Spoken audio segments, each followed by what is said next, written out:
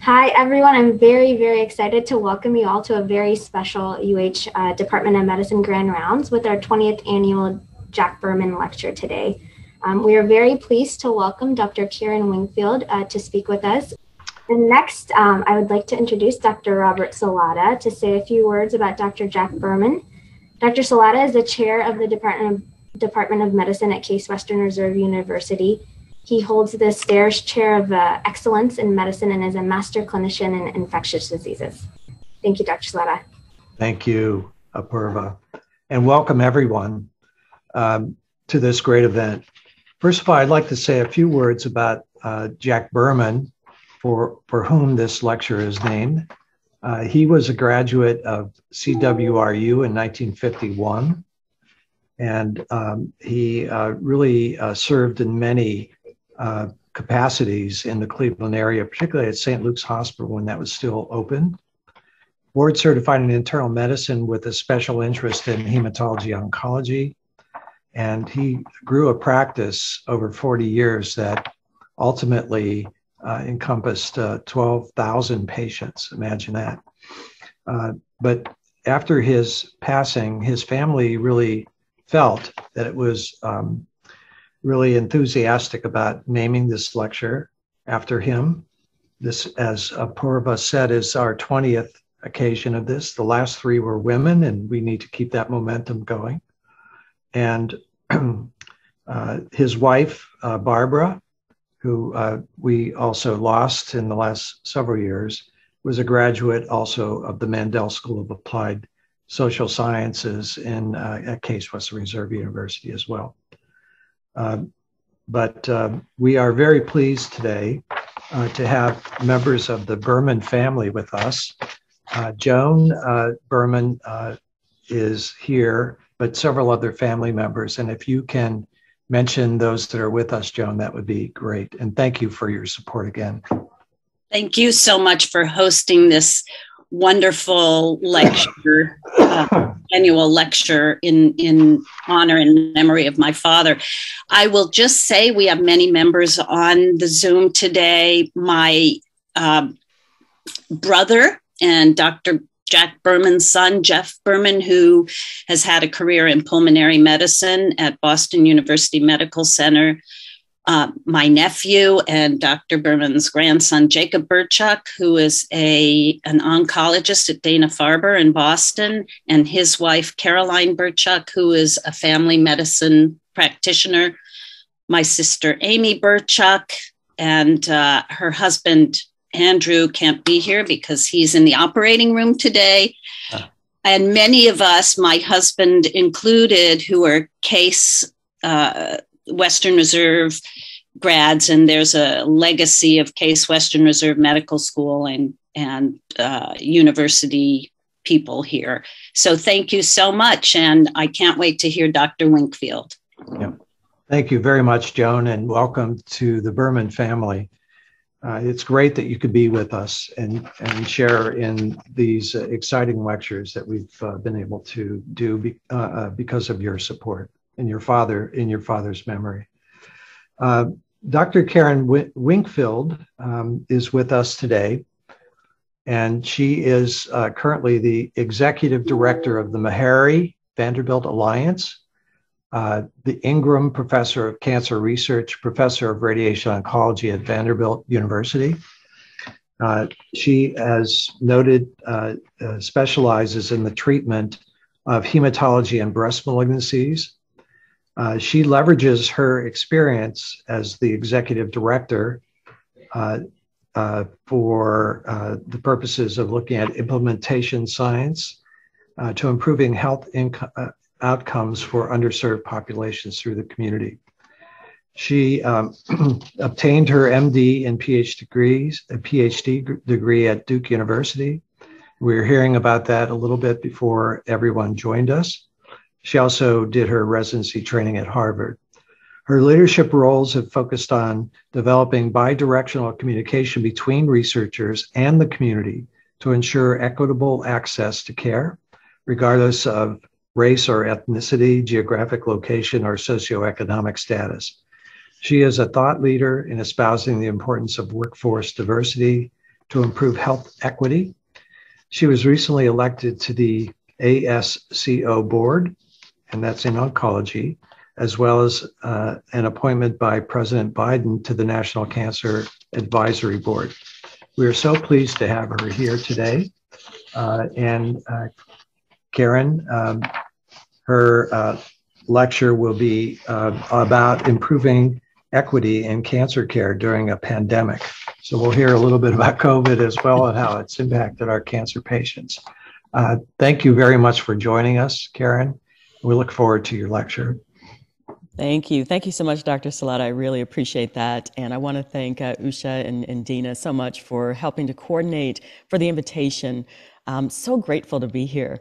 For me as a radiation oncologist, to have an opportunity to participate in this lectureship that's named for someone who's so big in hematology oncology, it's really incredible. And to know that we have that connection, as Dr. Salata mentioned, I had indicated that I actually worked with Dr. Andrew Burchuk when I was at Duke getting my PhD. We shared a lab, and it's just a wonderful connection. It really is a small world, and I want to thank the Berman family for continuing this legacy. I'm a radiation oncologist, but I actually consider myself a community engagement expert. I think that the face of medicine needs to change. We need to be more thoughtful about the people that we serve, the individuals who are at the receiving end of the work that we do. We want to make sure that everyone has the same opportunity to not only survive cancer, but whatever disease, whatever ailment they have, and to survive it well. So how do we propagate wellness? How do we do that during a pandemic? We were just kind of remarking on the fact that it would be wonderful to be meeting in person. It would be great to be able to do that. And the comment was, well, maybe another year, right? But there are so many things that have changed because of COVID-19, and certainly even the work that I do has expanded. So my work at the Meharry Vanderbilt Alliance has really expanded beyond cancer. Am I still doing cancer work? Yes. But I tell you, the thing that is really exciting to me is this opportunity to think beyond cancer. How can we be great stewards of this thing called medicine? How do we make sure that the things that we're doing resonate and are helpful to the communities that we serve? This is one of the maps that I like to show folks that kind of looks at the impact that COVID-19 has had on the world.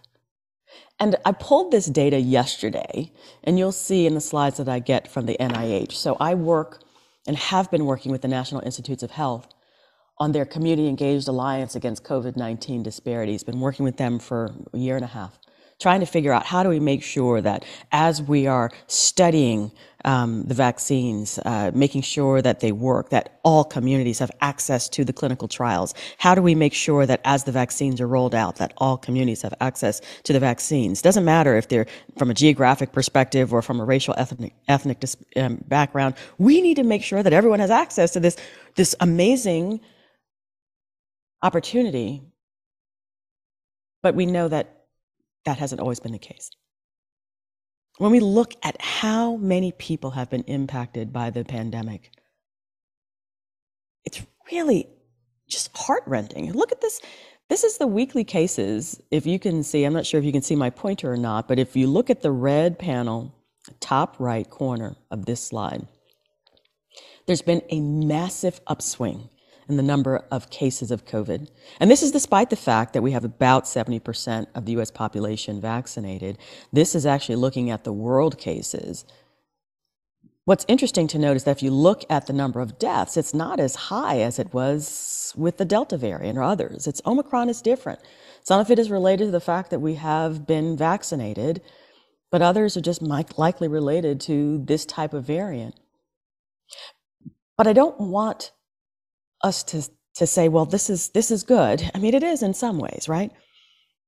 The fact that, we are slowing things down However, if you look at the number of cases in the United States, this slide was from January 24th. The numbers I just showed you were from yesterday. And if you look at the number of US population that's been impacted, we've had over 6 million cases in less than 2 weeks. What's happening is it's actually causing some problems at the point of care. The hospitalizations are still there. Maybe people aren't dying of COVID as quickly as they had or as much as they had been, but it is certainly putting a strain on the healthcare system. And this is despite the fact, again, we've got about 75% of people in the United States have had at least one dose, but we're still far from being fully vaccinated, and still individuals are not quite boosted. So we've got a little work to do so that we can avoid situations like this. I can tell you, I have friends of mine who, still from my Boston days, who, when this pandemic started back in 2020, the hospitals were overwhelmed. This was the everyday situation, although people were all wearing PPE, and it was just a nightmare. But there are actually hospitals in the Midwest where this is indeed the case today. Beds sitting in hallways. Patients just feeling overwhelmed. And the challenge is that this is the COVID, if these are patients with COVID, what happens when somebody has a heart attack? Or when somebody perhaps has a pulmonary embolus who's, undergoing chemotherapy? The challenge is not just for the patients, it's for the providers as well. And there's so much that we need to think about when we look at our healthcare system. Very important to look at patients. We've got to look at providers. We need to look at systems. And so one of the things that I'm very pleased on, the NIH, the National Institutes of Health, the National Cancer Institutes have been very well focused on how do we think differently about our healthcare system during this pandemic. We know we need to have a much better public health infrastructure. How can we do that without burning out our providers? How do we make sure that we are ensuring that we have equity across the system so that everybody has access? And you can imagine, I know that we've changed the way that we practice oncology care, right? We've had to make adjustments. As a radiation oncologist, breast cancer, let me just give that an example, because that's one of the most common cancers that we treat in radiation oncology is breast. And traditionally, the course of radiation might be 6 weeks long. In Canada and UK, they'd been shortening that. But I tell you, the pandemic, it's amazing. We actually said, okay, we are going to fully onboard what we call hypofractionation, reducing the number of treatments that patients get from a breast cancer perspective, unless there's a clinical reason to not do so. And those are few and far between. So overnight, we went from having one standard operating procedure to really shifting and changing. And think about what's happened in oncology clinics, the same, right? Before, when patients could bring their families in, they could join in the conversations. Patients were unfortunately sometimes getting the bad news all by themselves, sitting in a room, alone, afraid, without their family members nearby to support them.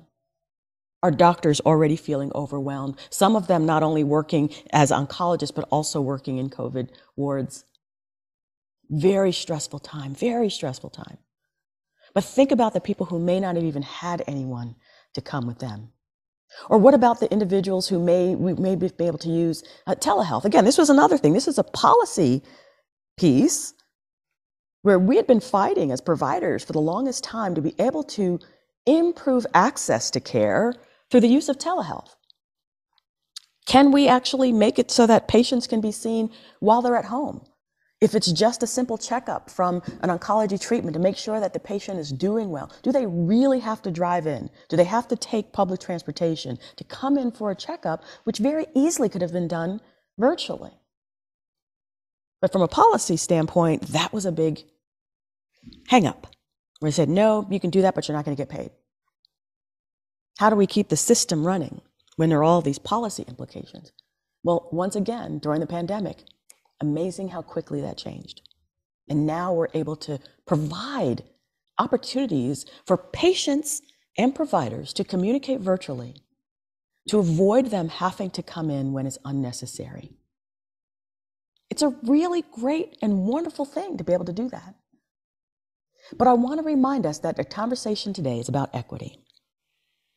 And so even something as quote unquote simple as telehealth, virtual visits, not everyone has access to that. We do have a digital divide in this nation. There are some who have and some who do not have. And it's not just related to whether or not they have the equipment. That's one component. Do people have computer systems at home? Do they have cell phones, smartphones that will enable them to have those conversations? It's also about broadband access. You think about our rural communities. There are some communities in North Carolina where when I was the associate director of the Comprehensive Cancer Center at Wake Forest, where literally we would drive out west and we would lose cell phone service for about 20 to 30 minutes while we were driving through the mountains. And there are people who live there.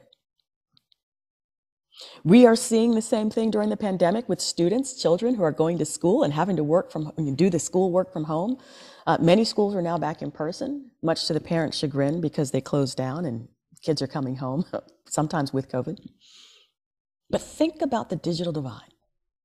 Something that, man, here we are, 21st century, it's 2022. And there are still challenges with respect to making sure there's equity in terms of digital access. For some of us, this is not a surprise. For folks like me who've been doing this equity work for several decades, it's not a surprise.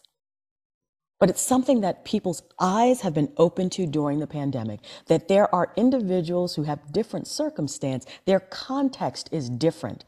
And it's important for us to understand that so we can put our minds together collectively to say, how are we going to do this healthcare thing differently? What is it that we need to do to make sure there is equity in the system to ensure that people have the healthcare that they need? I must say, one of the things that has come to resonate for me over and over again is this concept of precision medicine. Oncologists use it a lot, right? We talk about precision oncology. We talk about the genomic tests that can be done to identify whether there are specific targets that we can potentially create or have antibodies to, or immunomodulators. What are the specifics related to one's cancer that potentially can help not only improve cancer therapeutics, but actually reduce the toxicity, right? This is personalized cancer therapy. And we call that precision oncology. Are there specific things in the tumor that may actually make it more susceptible to one drug or another? Is there something inherent within a person's body that may make their immune system rev up to one therapy or another? That's personalized cancer therapy. It's precision medicine. But one of the things I want to talk a little bit about is the importance of thinking about precision medicine from a more global context. What are the things that make up that person's experience? Yes, it's the omics, right? Yes, it's the imaging. Yes, it's their biology, their microbiome, the expososomes. What are the things that they come across in their daily life? But look at the center there. It's also community. It's the providers. It's that entire social context. And so that also is precision medicine. Thinking about the population is really important. Let's think globally. What are the things that we can do to help improve access, right? Telehealth, making sure that happens. What are the things that we can make sure that if a person has cancer or has HIV, that we can actually personalize their experience? What are the things we can do during a pandemic? Maybe we shorten the course of radiation. Maybe that's what we can do to help make sure people feel safe. What are the things that we can do internally to make sure we're taking care of the workforce? That's so vital during this pandemic, to make sure their voices are being heard. And most importantly, what is it that we can do at the point of care for each individual patient that we see, that we come across? How do we make sure that they are taken care of? The topic today of improving equity in cancer care is really about patient-centeredness. It's about what are the things that we do both collectively as providers, as institutions, but also individually, looking at the person who's sitting in front of us. And it's about culture. Yes, collaboration, communication, important. Yes, the quality of care is important as well. But what is the culture at your institution? And has it been flexible during the pandemic? Culture is really important because those values that we have institutionally, every institution has a mission and vision statement that kind of speaks to some of the values. Many of them are not like, well, we value making money. I don't think that's what the hospital system would say, but I could be wrong. Most of the time, it's about ensuring each patient has an experience, that we see them, that we value them, that we respect them. But my thought today is going to be around, have we created inclusive cultures, environments where people can feel safe to say who they are, to disclose who they are without being judged? I had the opportunity to come to Case Western a couple of years ago and to really talk about LGBTQ plus community, about the fact that they are certainly underserved with respect to cancer. But if you think about it, half the time we're not even asking SOGI questions. We don't even ask about sexual orientation or gender identity. So what's the culture like at your institution, in your department, in your clinic? Are we asking people what their preferred language is, how they would like to receive their healthcare information? And it's hard during the pandemic, right? We may not have as many interpreters on staff. Maybe we have to do it through one of those video consoles. Or maybe we have to have the patient, when they're calling in, go through a translation line. These are things that we can do, even during a pandemic, to ensure access.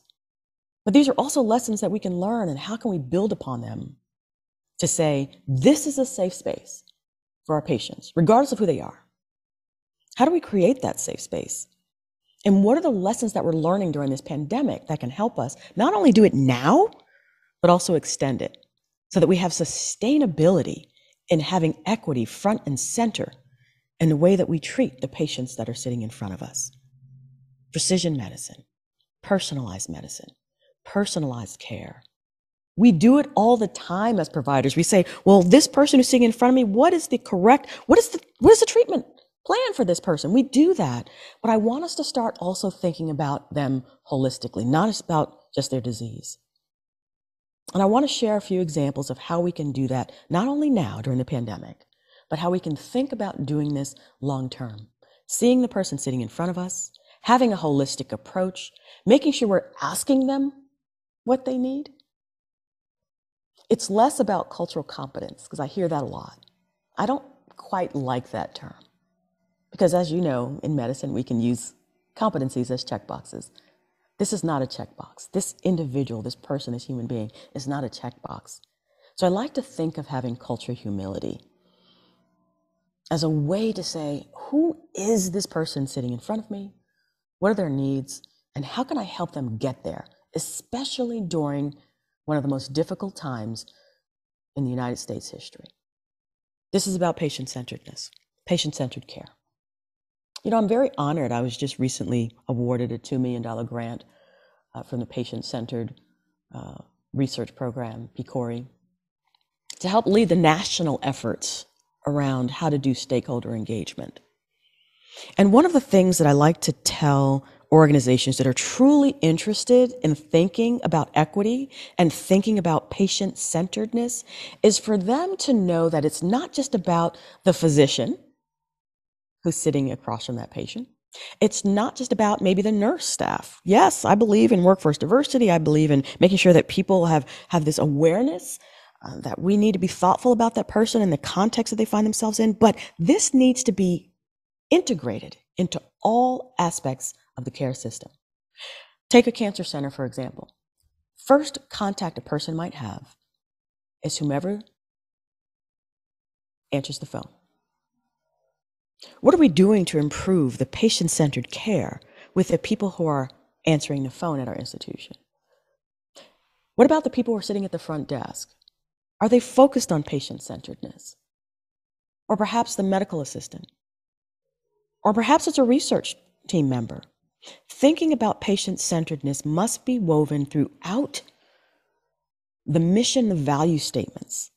And it needs to be an iterative process. It can't be a one and done.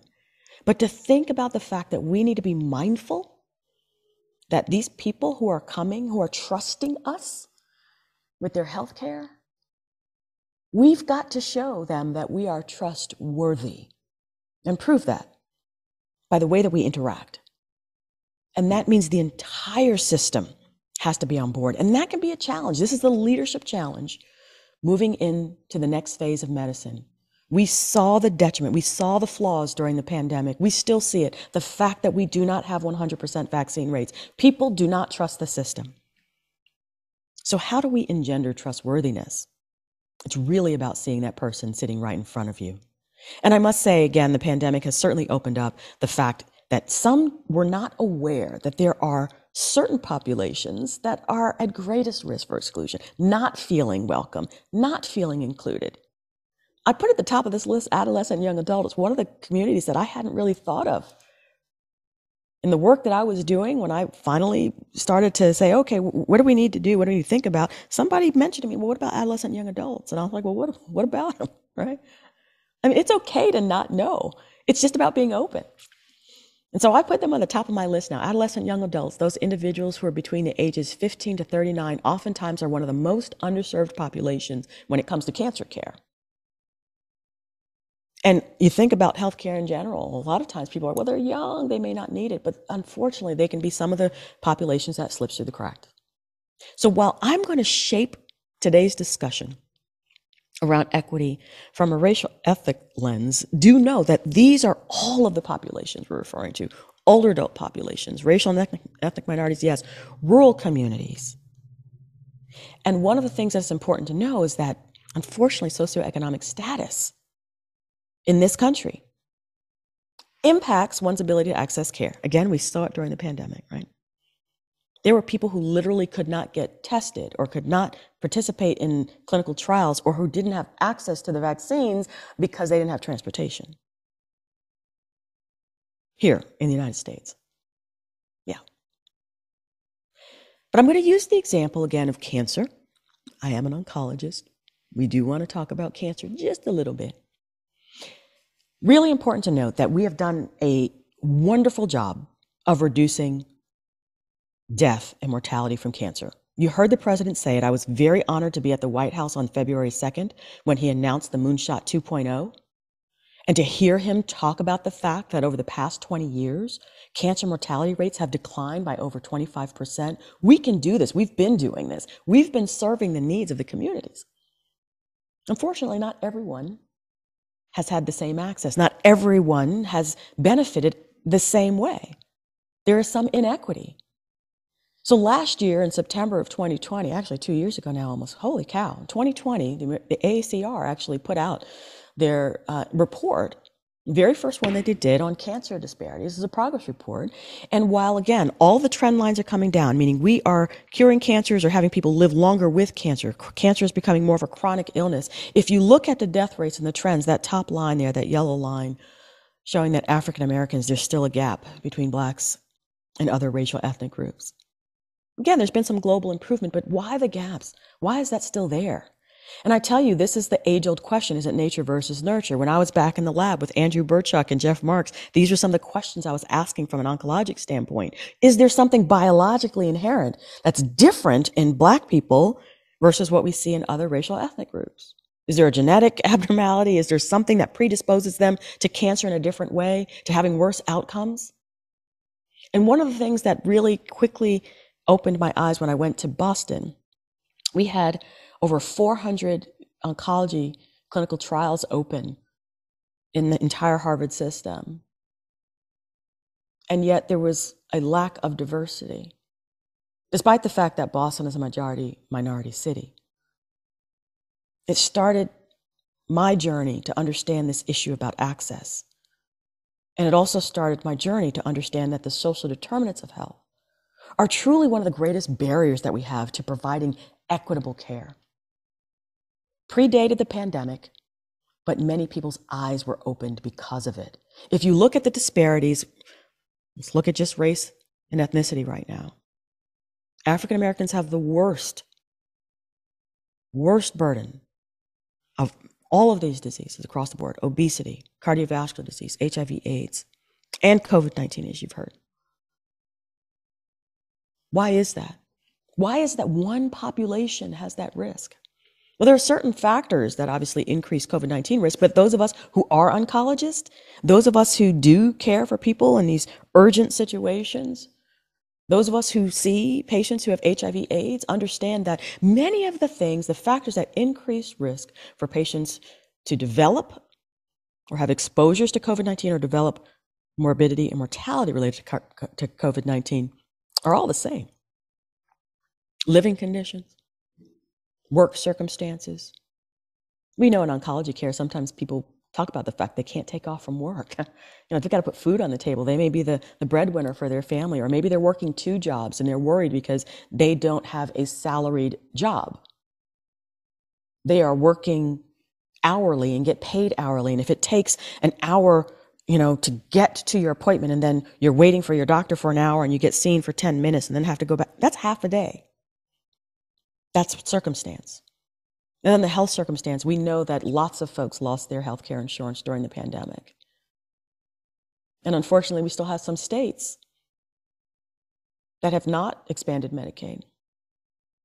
Lots of folks are uninsured or underinsured.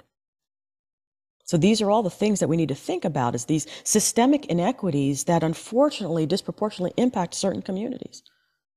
Not just race, ethnicity, right? Rural, adolescent, young adult, all of those populations. Again, I think it's really important to think about one of the greatest predictors of health, the socioeconomic status. Why is it that a zip code can dictate whether or not you're going to live longer than one person? Why should zip code determine your lifespan? It does, unfortunately, here in the United States. Socioeconomic status, income, occupation, education, the greatest predictor of health. And it plays out. And when you think about the fact that we are capturing, what happens for children, we think about the fact that children who grow up in poverty are 7 times more likely to have poor health outcomes. That's lifelong.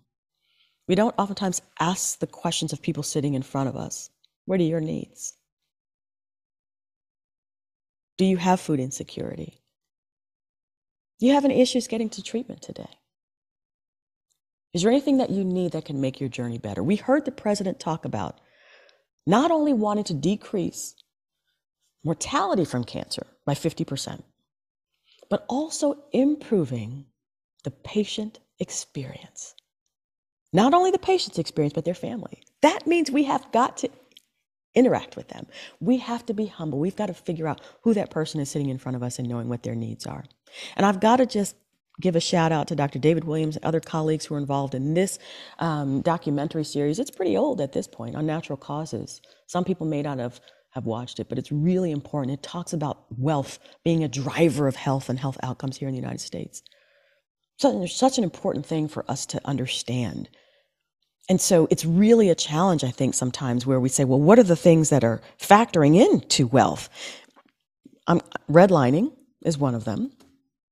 Those of you who may not be familiar with the term, this was a program that was set up by the U.S. government that allowed for insurance companies and mortgage companies to disproportionately block families and families of color from actually having mortgages. And it created these districts that are called red line districts, literally outlining the quote unquote undesirable regions of particular cities.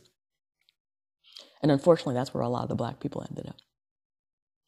And that, as you know, your zip code, as we just talked about, can dictate not only your lifespan, but also dictates what school your kids go to, right? What the resources are that are put into those schools. As we just heard, poverty that impacts children can have lifelong effects on their health and their health outcomes. Literacy, it matters.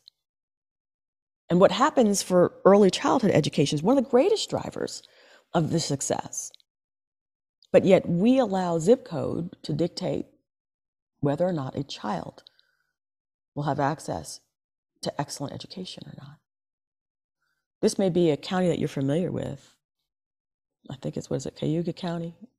Did I pronounce that right? Might not have. Somewhere in Cleveland. But this is an example of one of these red line maps. And you all may see, and you might kind of recognize the geography much better than I do.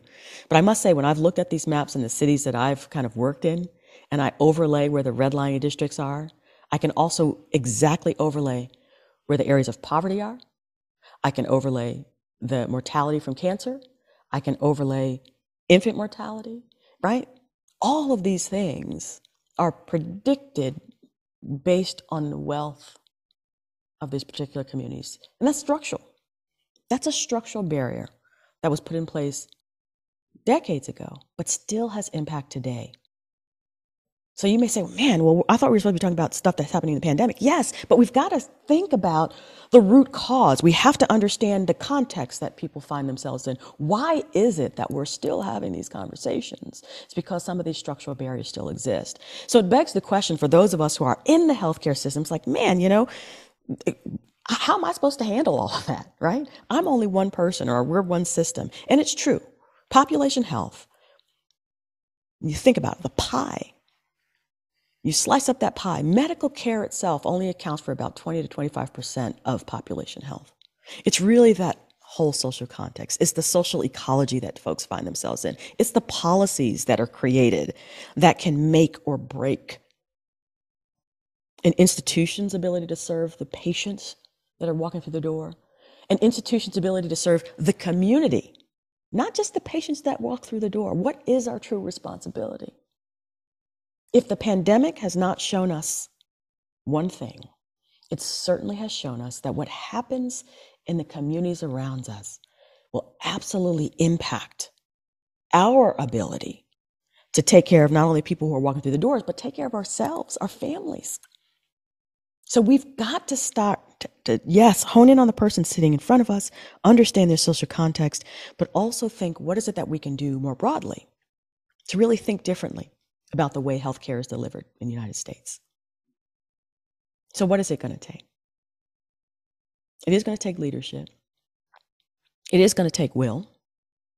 And it is going to take people to say, all right, what is it that I am actually willing to do where I am as a provider, as a healthcare leader? What are things I'm willing to do? Rob Wynn, I'm not sure how many of you know him, but he is the Cancer Center Director at VCU Massey.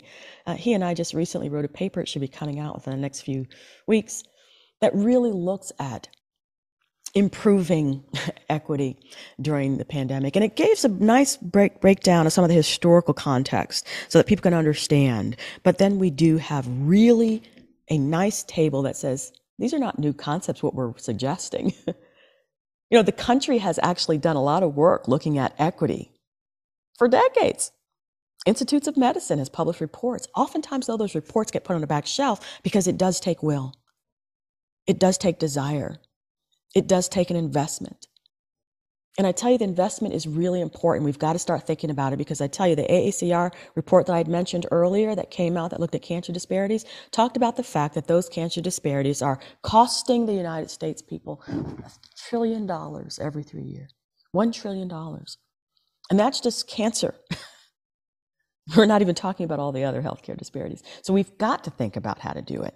And so these social determinants of health are really important. I love this slide. I pulled this from the Kaiser Family Foundation because it breaks down the different categories. Sometimes when people say social determinants of health, it can be a little bit overwhelming. But really thinking about food, right? Access to food deserts we hear about all the time, education, economic stability we've talked about, but that social context. And so asking people at the point of care what their social context is really important. We don't often do it because sometimes we shy away because we're like, I don't have resources to help assist that person. I'm going to provide you some resources today. The healthcare system is part of the social determinants of health. We must think of ourselves as part of what makes up that social context, of what can make or break a person's experience. It's really important for us to see ourselves in that work. So let me start by saying one of the things that I was really struck by. I had a resident, I believe, at one of the ASCO meetings, American Society of Clinical Oncology, talk about the fact that they had done a study looking at food insecurity. And about 30% of cancer patients, when they walk through the door, have some form of food insecurity here in the United States. They may not know where their next meal is coming from. They may not have access to fresh fruits and vegetables. It's something that I hadn't personally thought about. Again, it's okay to not know, but are you open to knowing? And are you open to saying, what can I do about that? I think one of the things that's important to think about is how do we ask the questions? So I wanted to provide you all with some tools. These are some screening tools that have certainly shown some value and benefit into looking at and thinking about the social determinants of health. Many of these are used in the primary care setting already. But they're short forms. They can be short questions. I oftentimes tell my trainees, my residents, you can oftentimes ask a lot of these questions even during the physical exam. Things as simple as, hey, you feel like you might have any issues coming into treatment today, right? Or coming into treatment each time. Radiation in particular, since it's every day, but certainly for those getting infusional chemotherapy or coming for other treatments, coming to visit their doctors in general. Asking short questions during the course of a physical exam can oftentimes take the weirdness out of asking some of these questions related to health. But these are some examples of toolkits that can be used to ask the questions. I do want to point your attention to this paper that my colleagues and I wrote earlier last year, lessons learned from COVID-19 to addressing cancer care. Here are some of the things that we kind of outlined. It's really important to do more research around these things. Implementation science, you heard that term kind of talked about, is really important. I worked in Boston, I've worked in North Carolina, now work in Tennessee. One thing might work okay in one area, might not work the same in a different area, right? What happened in Boston might not be applicable to what I can implement in North Carolina. So implementation science is taking something that is proven, something that's worked before, and tweaking it, meeting the needs of the community. How do you do that? You need to collaborate with communities and community-based researchers. That's all important.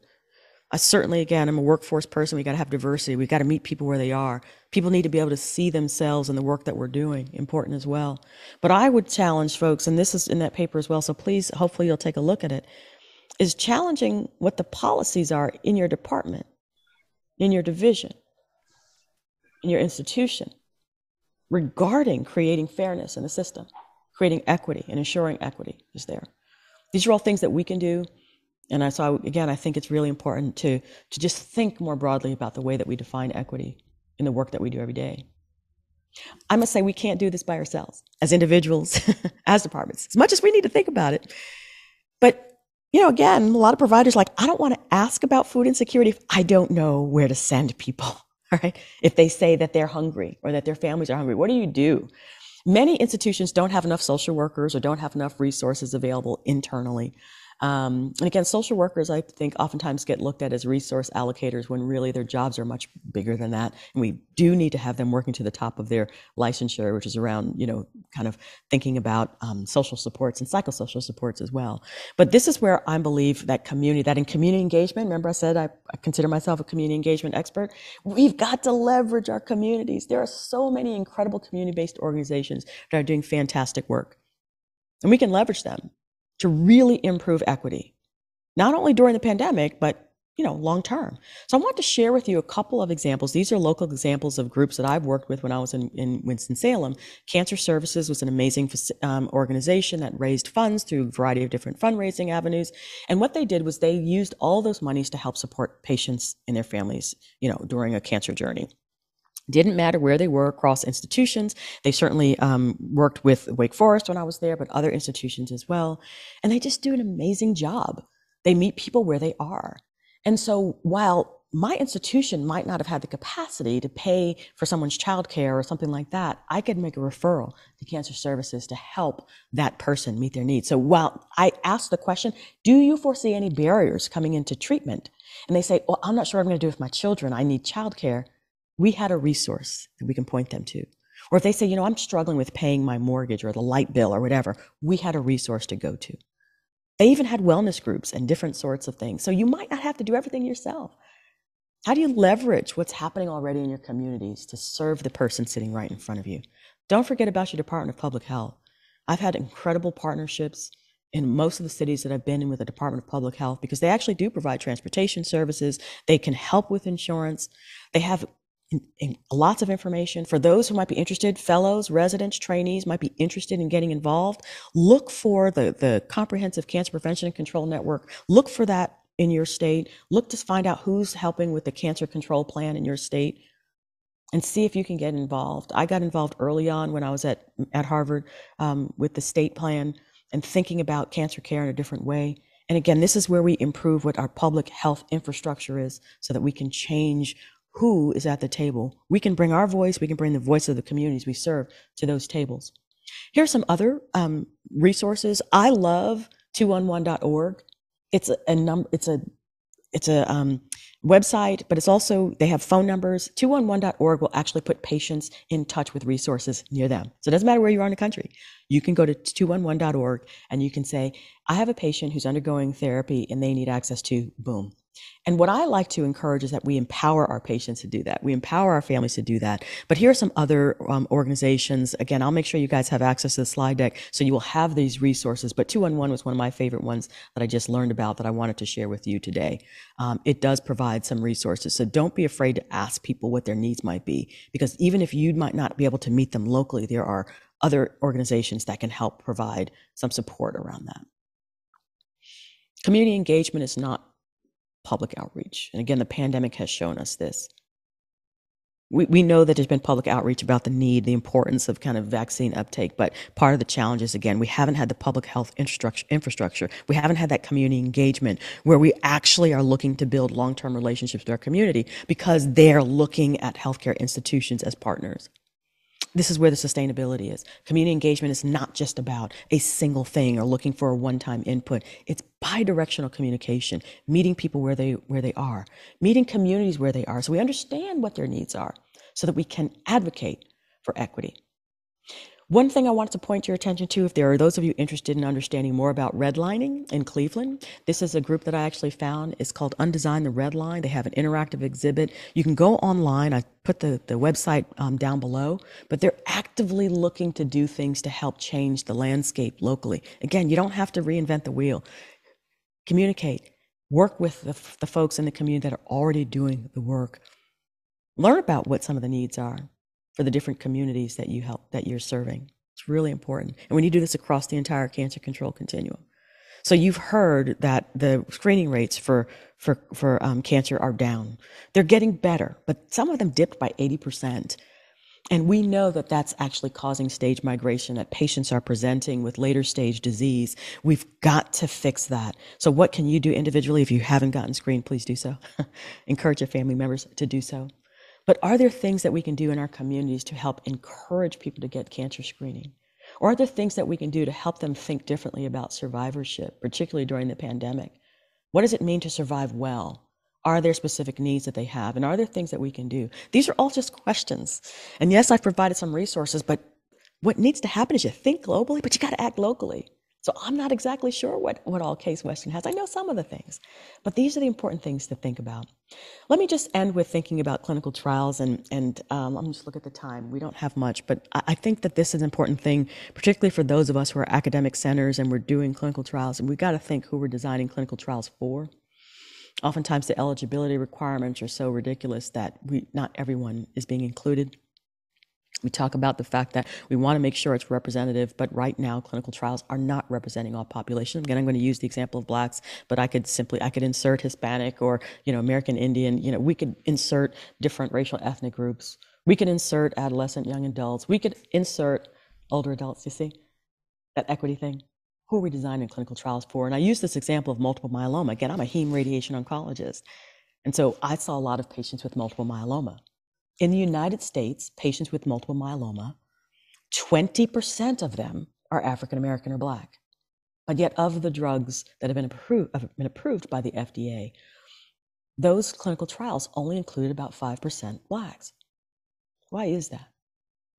Were the studies not created to ensure that they had the same response to therapeutics? I don't think that's the case. But I think we need to think broadly. Where are the clinical trials being done?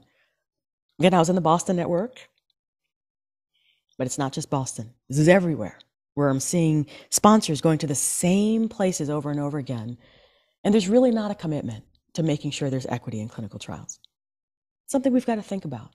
got to think differently about and ensure that everyone has that access. So it may mean changing the eligibility requirements. It may mean going to different going to different organizations to help be more inclusive. UPenn did a fantastic job. I just want to point you to this. This was an abstract at ASCO that really talked about improving accrual to cancer clinical trials by Blacks. They did a wonderful job of looking at their environment, looking at their community, and making sure that they were being inclusive. So I want to give them a shout out. And then I want to talk a little bit about the work that I did when I was at Wake Forest, where we actually had a population health navigation program that started in the community, started with engagement in the community, started with thinking about people and just kind of getting to know them. And by just doing that, and by making sure that their needs were met while they walked through the cancer center, we were actually able to improve clinical trial enrollment by 50% for each of the populations that we serve. So we can do good work and do good work at the same time, right? We can take good care of people. And finally, I'll just point your attention to this paper that my colleagues and I published in January of last year. There's an actionable framework for reduction of cancer disparities. And while we framed it in cancer, we made it clear that it related to COVID-19, is related to other healthcare venues. And so I'll just point your attention to this as well. And again, you see community engagement as front and center. That's always going to be my heart, because I think it's really, really important to make sure we're engaging the community so that we can ask them, what is it that you think we need to do to improve equity for you and your group? So I'm going to stop there. I really look forward to conversation. I hope that you have a couple of questions for me. We don't have a whole lot of time, but this is such an important topic. I want to thank you so much again for the invitation. I want to thank the Berman family for this continued support of this lectureship series, and I'm so grateful and would be very, very happy to answer any questions. Thank you. Dr. Winkfield, thank you so much for that fantastic presentation. I want to remind everyone that there's another event today with Dr. Winkfield, I guess a fireside chat with the School of Medicine women faculty, Dr. Stiefel. I don't know if you have any details of that. Yeah, so I think I sent out the invitation for that earlier. One of the invitations I sent had the wrong passcode, so please look at the most recent invitation. It's a fireside chat. Anyone is welcome, particularly junior faculty and trainees are encouraged to attend. And Dr. Winkfield's going to talk with her about her career with us. And Dr. Tamika Campbell, who's one of our outstanding internists, former chief resident here in the Department of Medicine, is going to be conducting the interview. So anyone who is interested, please just email me. I'll also get off and I'll put the Zoom link in the chat right now. Thanks, Usha. You know, Dr. Winkfield, that was a fantastic presentation. I learned this year from our chief diversity officer that Cleveland, Ohio is actually the most diverse large city in the United States. And what you're talking about is so critical for our mission to serve our community. Mm-hmm. Greatly appreciated. And again, there's one question in the chat.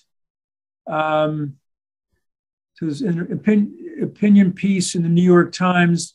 Dr. Jess Nutter summarized data that African Americans receive too little care in regards until the end of life. They receive overtreatment when they're dying. What would you do to suggest? Very simple question. What would you do to suggest to improve equity at the end of life among cancer patients? Yeah, so it's a very interesting question. And, you know, some of the work that I did in Boston was around trying to understand the perspectives of Black individuals around cancer care and clinical trials. And oftentimes, because they feel so excluded throughout the whole course of their treatment, they are oftentimes late stage and present late. But they were like, we need to do everything that we can to kind of make sure we've exhausted all opportunities. And so there is this over expenditure. But a lot of it's related to the fact that, number one, they present late to the game, right? So they want to make sure that they've done everything, versus someone who maybe has had an earlier stage diagnosis, has gotten to know the healthcare system, has gotten to trust the providers. Yeah. That trust is important. That trustworthiness is important. And I find even at the end of life, part of it is having the discussion with the patient about how do you want to spend your days? But they need to trust that you're saying that because you really, truly are interested and invested in them, and not that you're just trying to dismiss them. Because you've got to think about the fact that Blacks have traditionally been excluded from the healthcare system. You know, I see another comment in the chat around, well, are Blacks any worse than American Indians? Look, we don't even have the data on American Indian population, which is a shame, right? We're not even collecting the data appropriately. And if you think about the fact that we oftentimes, even though I talked about SOGI data, we're not collecting sexual orientation, gender identity, we still aren't doing a great job collecting race and ethnic data, right? People make assumptions about whether someone is Black or white, or whether they're Asian. And so oftentimes American Indians get lumped into a white category when they're not. And so the demographics aren't real. So frankly, when you look, if you go into some of the tribal communities, you look at some of the issues, particularly around cancer, I can speak to that because I've worked with the Eastern Band of Cherokee. North Carolina, for those of you who don't know, has the largest American Indian population east of the Mississippi. So I've worked with the nations, and it's true. They have very difficult and very comparable disparities that we see across the board in many of these diseases. Yeah. So I think these concepts are really important. So I love the question about what do we need to do differently. We've got to talk to the communities. We've got to find out what their needs are so that we can meet them in a different way. Why is it that Blacks are using more, resources towards the end of life? Ask them. And part of it, again, is they felt like they were disenfranchised from an early perspective, because they were. And they want to just make sure that they're doing everything they can to help support their family. Awesome. Yeah. I learned something else from your answer. I did not know that. That's so interesting about North Carolina. Mm-hmm. We have time for one or two more questions. If anybody wants to jump in or put it in the chat. Again, as Dr. Go ahead. Let me just ask a question of Karen. Again, that was a fantastic lecture. Thank you so much. With regard to the disengaged and minority populations, how do you generally approach them about COVID vaccine hesitancy? Mm-hmm. Although if you look at some of the national data, that's improving over time. Yes. But what are your comments about that, please? Yeah, so I think there were certainly a lot of assumptions made about which communities were going to be hesitant to take the vaccine. We learned that in my work with the NIH SEAL teams. There were a lot of assumptions being made. If you look at what happened in the American Indian population, here's one example of where the American Indian population really stepped up. They were not getting the vaccine, but it was about an education program that was actually leveraged by the tribes themselves, the tribal nations themselves, and they actually have probably one of the best vaccine rates in the nation, right? So it's amazing. But there is still some hesitancy, and I'm actually seeing it. We're seeing it more actually in rural white populations. There still are in rural Black populations as well some hesitancy to getting the vaccine. Part of it is understanding what the hesitancy is. We are now over a year in terms of having vaccine. We have the data. Originally, it was people were waiting because they want to see the data. Now we have it. So it's really about who we are. Are we trustworthy? Do we have trustworthy partners? One of the things that we've done with the SEAL teams is make sure that it's not just about the academic institutions, but making sure there are community partners who are part of the work, who are invested in the work, who are invested in making sure that the communities are healthy. And that's just one example of ways that we can actually start to leverage the community members who are trusted community members to help impact flow of information and also making sure there's access. Because I'm still hearing that there's some access issues. Testing sites have closed, vaccine sites have closed, and so access can be an issue. So working with pharmacies are really important as well, particularly those that might be more highly visible in some of the communities of color, and not forgetting to use our pharmacists as wonderful proponents for some of this work as well. Awesome. Thank you so much, Dr. Winkfield. It's after 1 o'clock, so I want to thank the Berman family for their many years of support of this annual lecture. Thanks, Dina, for putting things together like she does every year. And most importantly, thank Dr. Winkfield for a really inspiring presentation, and remind everybody, Women Faculty School of Medicine event at 4 p.m. And Usha put a link in the chat. Any last comment, Usha? No, I just want to thank the Berman family for making this talk possible, and thank Dr. Winkfield for her time. I really appreciate it, and I'm looking forward to getting to know you better this afternoon. Great. Thank you all. Thank you.